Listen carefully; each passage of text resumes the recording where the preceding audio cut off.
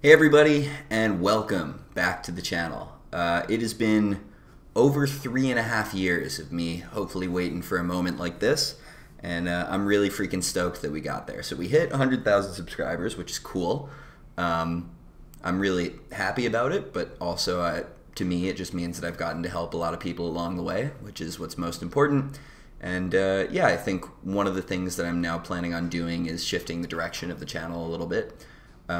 In favor of me writing a little bit more code. I've made these systems design interview videos for a long time. I feel like they've gone really far, both in my personal development and, at least according to you guys, some of your own development. But I now feel like the place where I'm going to get the most personal development is starting to write some code. So as you can see, I've grown out my beard in the true spirit of a nice neck beard open source contributor. I look gross, I feel gross, and it's good. I've been writing a little bit of code in the Trino repository, and I'm at least going to try and get that committed. So let's go ahead and talk about what I'm doing. I will make a proper 100,000 subscriber video, but I'll save it for when I can do a little bit more planning on it. Anyways, let's go talk about some coding. All right, so we'll talk about some of the work that I've done. This is going to be really informal.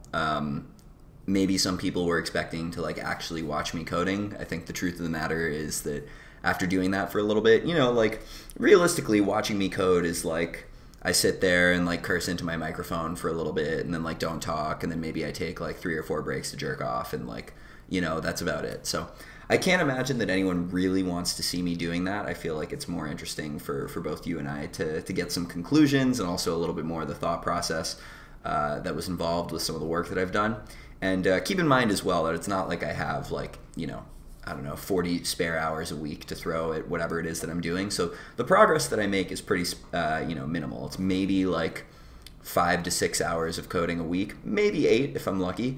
But don't expect anything too crazy out of me. But I think if there's one lesson to learn from this channel in general, it's that, when you do something over a very long period of months or even years, you can get pretty far, and that's kind of my guiding philosophy. It's definitely helped with me becoming better at all this systems design stuff, which was starting at 0 and spending pretty much a lot of the last 3 and change years learning about it. So I guess now I'll get to talk a little bit about what I've tried to do over the past week. So from the week prior to this one, basically the last update that I left was something in this document right here, which is that the first thing I wanted to try out was basically modifying Trino to make it so that when you pull in existing data sources from Trino, you can always perform snapshot reads.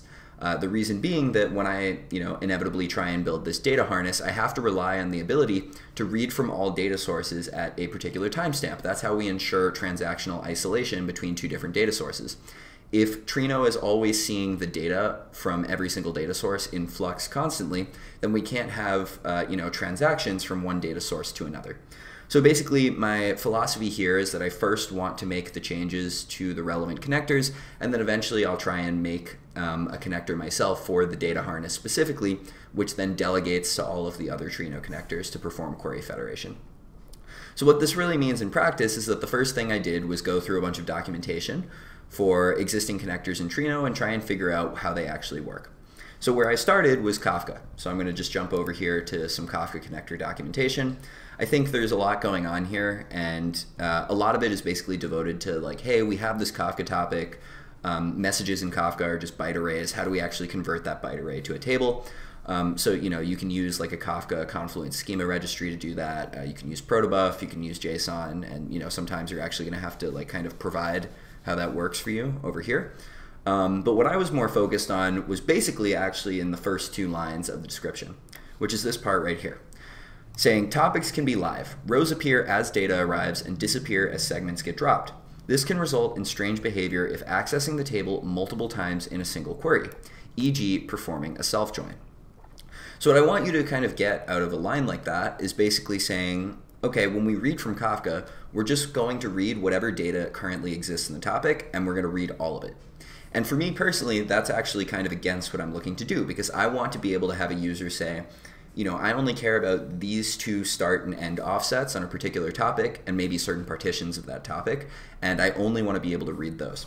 And so I can actually even go into the Hootie code over here and try and demonstrate a little bit how this used to work. But basically, you've got this class over here called Kafka Split Manager. I'm going to try and increase the font a little bit more because otherwise it could be a little bit hard to see.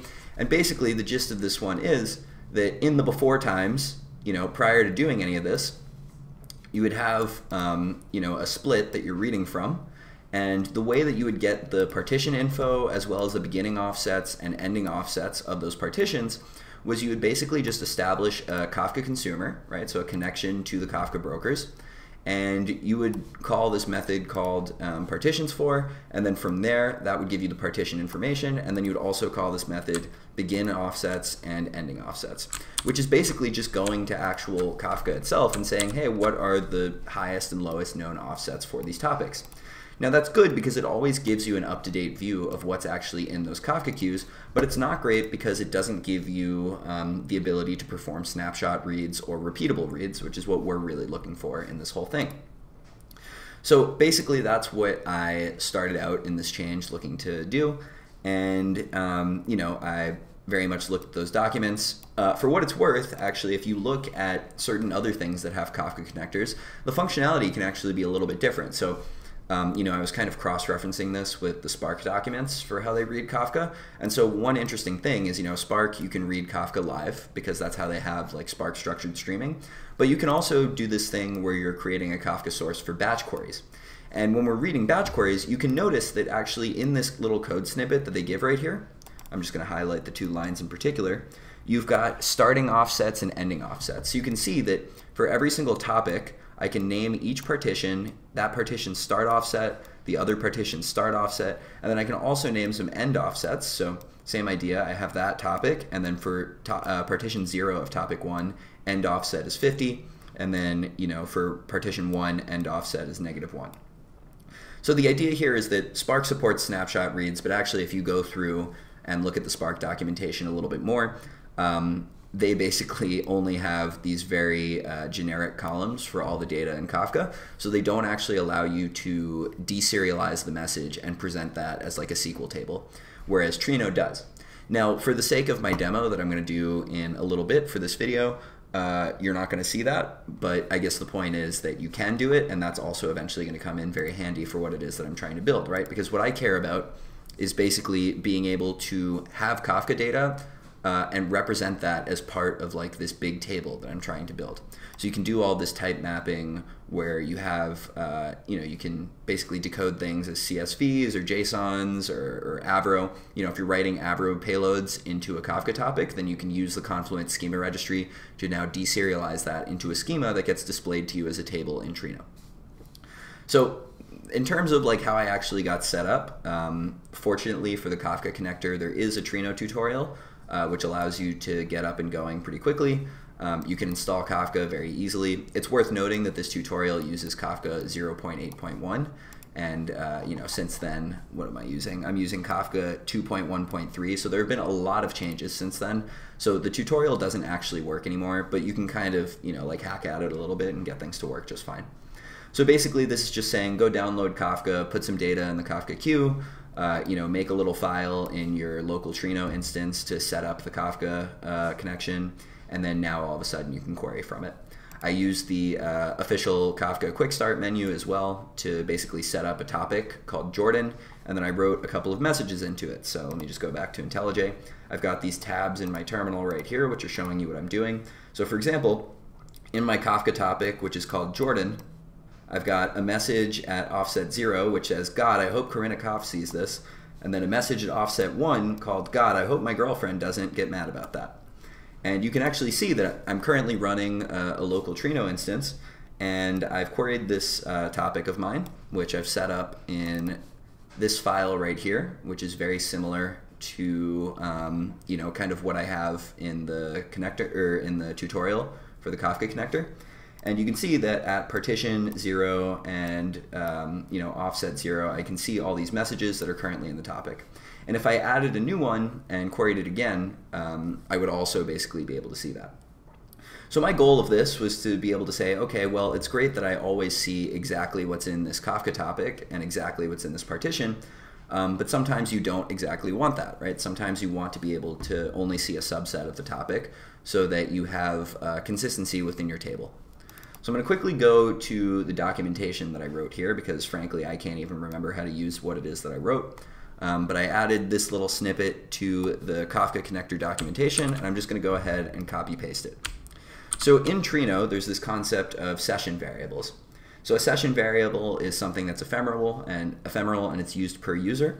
And so the idea is I can now, I created a new session variable that allows me to basically provide the overrides for every single Kafka topic partition that I'm reading from, and then use those instead of the existing ones, which are just like the lowest known start offset and the highest known end offset. So for example, you can see I've kind of encoded this a certain way. My Kafka topic is called Jordan. The partition number, as you can see in the left side of the screen here, is going to be 0. So it's Jordan at partition 0. And then I'm reading between offsets 0 and 2 right now because the end offset is exclusive. So let's say I only wanted to see the first message, which is God, I hope Kafka sees this. I'm going to change the string to basically say, okay, we're going to read from Jordan partition 0 from offset 0 to 1. So I'm going to set this session variable. Hopefully that works. Looks like we did. And now if I select star from this Kafka queue again, let's see what actually happens. Look at that. I hope Kafka sees this. So you might think, oh, this is a pretty mundane change, right? Like it's not really going to allow you to do anything. But at the core, what I've now done is I've basically extended that Kafka splits manager class, or Kafka split manager, to take in a new object, which is going to, in practice, basically be called the topic partition offset provider. So this is now going to be just some sort of interface that we take into this class. I'll show you guys the interface. And all it's going to do is it's going to provide us with offset ranges per partition. It takes in the Kafka consumer class, it takes in a topic name, and it also takes in a connector session, which is how we actually see the value of this session variable that I overrode. But basically the gist is here, I can now make multiple different implementations of this guy. And by doing so, I can now use that in order to ultimately build out the data harness that I want to build out. Because eventually, I'm going to delegate to the Kafka connector, but I'm going to provide a different topic partition offset provider implementation. And that way, I'm going to be able to read from different offsets in each Kafka topic partition. So a few things that generally came up for me so far in making this change, and I'll just go through them. So for one, although I am a Java guy, that's what I use at work and it works nicely. I typically use Dagger for dependency injection.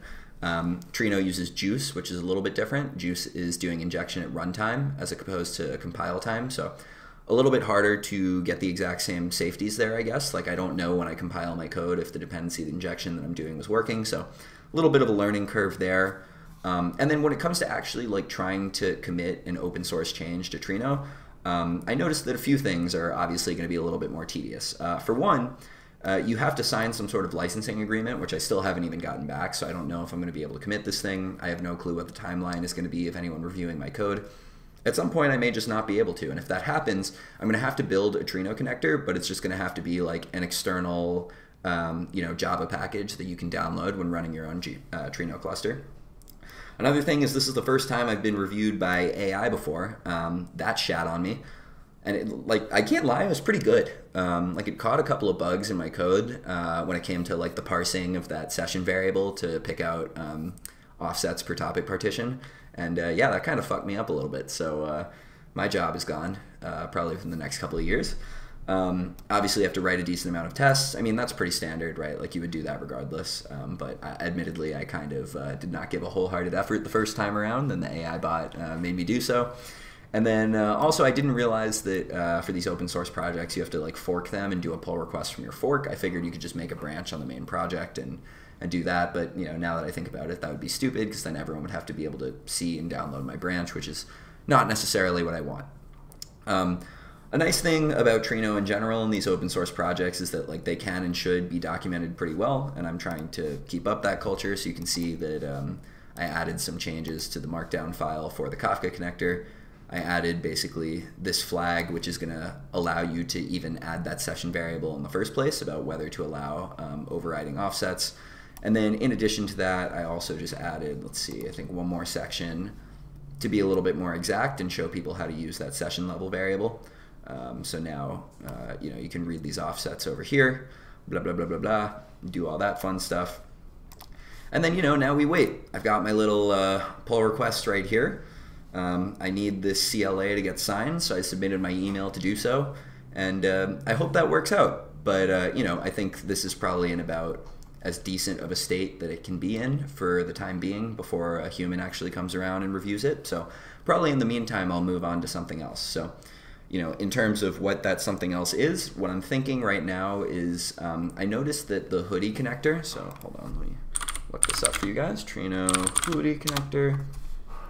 I noticed that this guy does not support any notion of basically time travel queries. So they call them snapshot queries, but I don't think you can basically do a read as of a certain time in the hoodie Trino connector. And I think that's something that I'm ultimately going to have to work with. So I'm going to have to figure out how to create a local hoodie table. It seems that Trino only allows you reading from hoodie if you use a Hive metastore. So I can't just like use a super local hoodie table that doesn't have any sort of Hive metastore coordinate catalog. So long story short, you know, that'll probably be the subject of the next video, and that'll be the work that I do this week. I'm probably not too prepared to even talk about it very much yet, just because I haven't done all the research that I can. I will say, just on some of my initial research, this looks a little bit concerning right here. So in hoodie, you have this concept of copy on write and merge on read tables. I started to speak about those a little bit in the introductory video to this series. But the idea is if, you know, Trino is only supporting read optimized queries for merge on read tables, that means that like any of the incremental data that you write to your merge on read table before that data is compacted down into the base files does not get read into Trino, which I think is a little bit concerning. Maybe I'll make that a longer term feature that I try and work on, but that's also going to be a little bit harder. So for now, maybe I'll just support, you know, copy on write hoodie tables in what it is that I'm building, but we'll see. Anyways, it's been a lot of fun so far. You know, I feel like I'm learning a good amount, and I'm hoping that like I can actually make a difference here and that people will review my change. You know, I don't really know what the timeline looks like for committing to open source, since this is really like the first time I'm actually doing it. So, you know, that's why the neck beard is growing out, the social skills are decreasing rapidly, but it's been a good time. And, you know, I appreciate those of you who have stayed along for the ride. Again, you know, I'm super grateful and honored to have had any semblance of an audience at this point. You know, when I started this thing out, like, in 2022, I was really just talking into the void. I didn't really think that anyone would ever really care or watch this channel. And, you know, that's also part of the reason that I was saying some ludicrous and outrageous shit on it, which was a lot of fun. But, you know, like all things, the channel has evolved to some extent, and so have I, and so have my goals. And I hope that I'm going down a road that is at least somewhat interesting for people. If not, hopefully you can take solace in the fact that I'm having fun with what I'm doing. And, you know, I think I'm moving in the right direction here. Not only does this just really interest me, I think it also helps me become an engineer, a better engineer at work, you know, contribute back to the data community further. And, yeah, it's just been a good time. So I really appreciate you guys. Thanks for keeping me in this for so long. You know, I wouldn't be able to do it without the positive support that I receive from all of you. And I'm looking forward to seeing you all in the next one.